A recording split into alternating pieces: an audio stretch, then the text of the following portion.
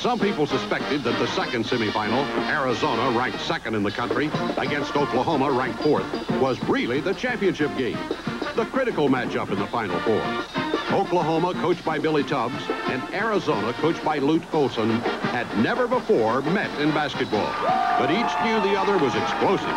Oklahoma had averaged 104 points a game. But Oklahoma fizzled in the opening minutes, missing 5 of its first 6 shots. Only Harvey Grant's jumper saved the Sooners from being shut out in the first 4.5 minutes, as Arizona spurted to a 9-2 lead.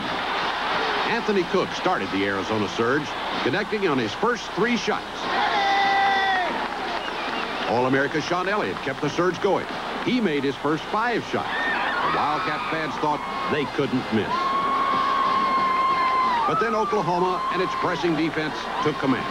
Mookie Blaylock's steal led to a layup for Dave Seeger. And while Sooner fans were still savoring Mookie's nifty theft, Ricky Grace came up with another. The Sooners, after missing 8 of their first 10 shots, made 7 of their next 10.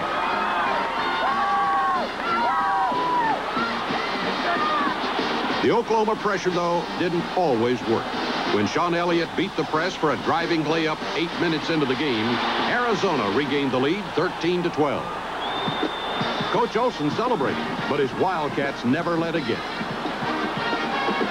8.5 minutes into the game, Stacey King's jumper moved Oklahoma ahead for good.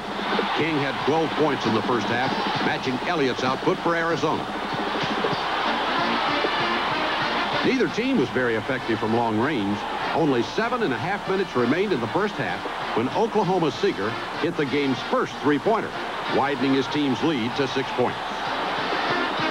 Arizona suddenly lost its shooting touch. After making 9 of its first 14 shots, the Wildcats missed 12 of the next 14. Arizona's sharpshooting guard, Steve Kerr, who'd made more than half of his 3-point shots all season, tried 6 in the first half and missed 5 of them. Oklahoma, on the other hand, sank 7 of 9 shots in a 6-minute stretch. Andre Wiley hit 2 of the baskets, and the Sooners raced to a 14-point lead. Arizona's decline mirrored the fortunes of its star. Sean Elliott, who couldn't miss at the beginning, missed his last 6 shots of the first half. Sooner fans were ecstatic. Arizona, which had come into the Final Four with a 15-game winning streak, which had won its 4 tournament games by an average of 27 points, was down by 12 at the half. Oklahoma, the Big 8 champions, hoped the second half would be just like the first. But Lute Olson told his Arizona players it had to be different. 3 minutes into the second half, Olson's message got through. Arizona ran off 13 points to Oklahoma's 4, sinking 4 straight shots in a minute and a half. Judd Bushler came off the Wildcat bench and sank the first 2 shots he took, the second at the end of this dazzling display of teamwork.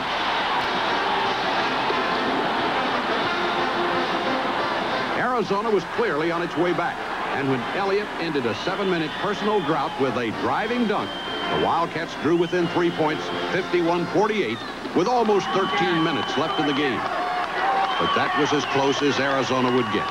Oklahoma scored 7 of the next 8 points, and when Harvey Grant caught fire, he scored 8 of his 21 points in a 5-minute spurt. The Sooners opened some breathing room. Starting with Grant's shot, the Sooners outscored Arizona 12-3 during the next 3 minutes and were never again seriously threatened. Mookie Blaylock, the quick-handed guard, alertly contributed to the Oklahoma rally. Coach Tubbs was delighted, even though, for a change, he knew his team was not going to reach the 100 mark. With 1 minute and 41 seconds remaining in the game, Arizona drew within 8 points on Anthony Cook's jumper. But that was the Wildcats' last gasp. Oklahoma promptly took the ball down court. And when Andre Wiley, who came off the bench to score 11 points, made the layup, that opened the gap to 10 points. Oklahoma fans rejoiced. Only 3 months after the Sooners played for the National Football Championship in the Orange Bowl, they were going to play for the National Basketball Championship in Kansas City. Billy Tubbs, in his first Final Four, was going to the final game, hoping that his team would fare better than the football team. His Sooners had every reason to dance. They'd faced Kansas twice during the regular season and had beaten them twice by 8 points each time. For the first time ever, 2 Big 8 teams were in the NCAA championship game. And with the game being played in the heart of Big 8 country, Kemper Arena was packed with partisans, most of them rooting for Kansas. But if the Jayhawks had the edge off the court, the Sooners certainly seemed to have the edge on.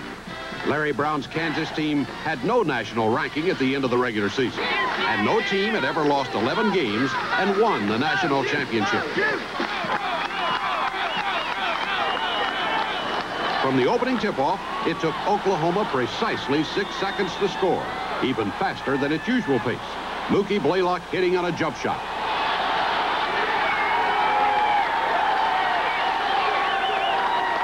It took Kansas 30 seconds to get even. Danny Manning picking up right where he left off against Duke. The tone of the first half was set. The first 6 shots the teams took, 4 by Kansas, went in. Kevin Pritchard made the first 3 shots he took, all jumpers.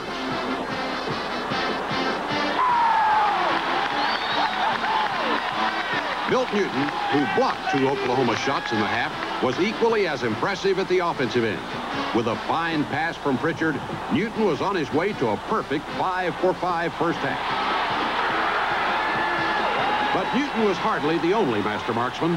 Kansas, almost unbelievably, made 20 of its first 24 shots, 83%, yet couldn't pull away from Oklahoma.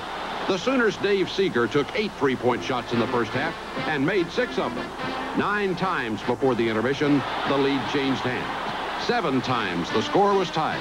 The pace, the play was stunning.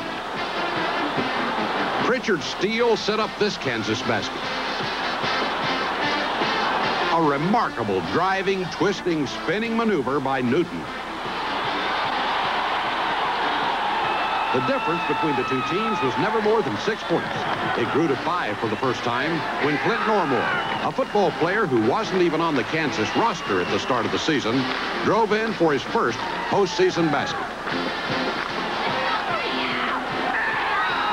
Oklahoma's shooting cooled off. During one 5-minute stretch, the Sooners missed more shots than Kansas missed during the entire first half. But still, the Sooners trail by only 2 points after Stacey King turned a layup into a 3-point play.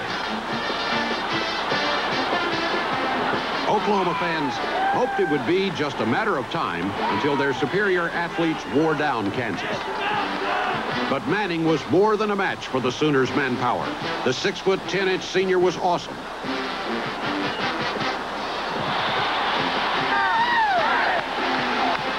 But Kansas supporters were accustomed to Manning's heroics. 4 steals in the first half, 7 rebounds, 14 points, and this assist, setting up Clint Normore's second postseason basket. Neither Larry Brown nor anyone else was accustomed to heroics from Normore.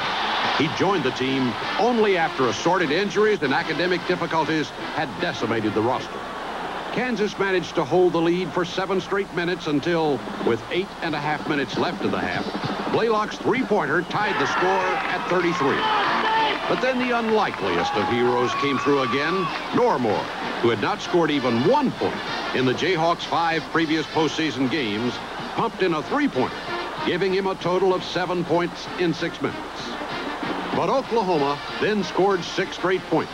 The Sooners' Stacey King, who was accustomed to scoring, came up with a steal and a driving dunk that gave Oklahoma a 3-point lead, its biggest of the half, 39-36. Dave Seeger scored the next 9 Oklahoma points. He scored them in a 3-minute spurt when he took 3 3-point shots and made all of them. The third gave the Sooners a 3-point lead with under 2 minutes remaining before the intermission. Kansas bounced right back, scored the next 5 points, 2 of them when Manning, his long arms everywhere, stole the ball, loped the length of the court, and floated in to score.